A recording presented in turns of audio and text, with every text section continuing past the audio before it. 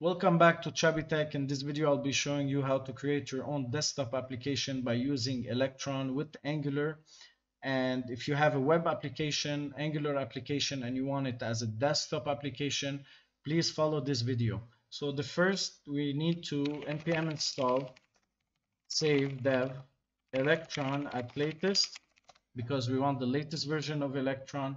Next, we need to create a file called main.js. And the file main.js, we need to specify it in the package.json. So main and main.js. And next, the main.js, I will leave the main.js file in the description of the video. Okay, this is pretty basics. So you have, first we need to declare with the constant, the app, the browser window require Electron. We have constant URL and the path. So we need all of this. Then you need the let main window.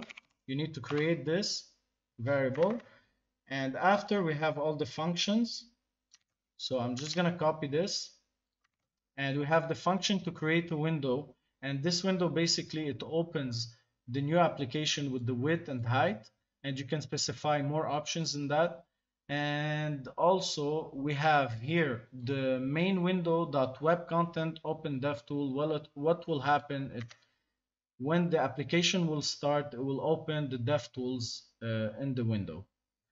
And the initiation of the application, basically with Electron, it's app.on ready, and we're specifying the function, which is create window, and create window will open the new browser window. So we have all of this. Now we go back to package.json, and we need to specify the start electron, and the specify.electron is, I'm just gonna copy this.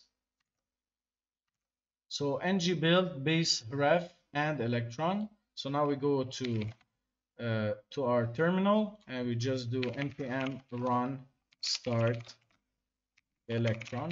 It will take a couple of seconds to hit. This is very basic, and you can find this everywhere online, but I wanted to show you that you can be able to create your own desktop application with Angular. There's so much thing you can do with Angular. So this is now our application, so Angular 101. And as you can see that it opens the DevTools because we specify it in the main.js. So there's a lot of stuff you can do with Electron, but this is the very basic. So please guys, comment down below, subscribe, and like this video. Thank you.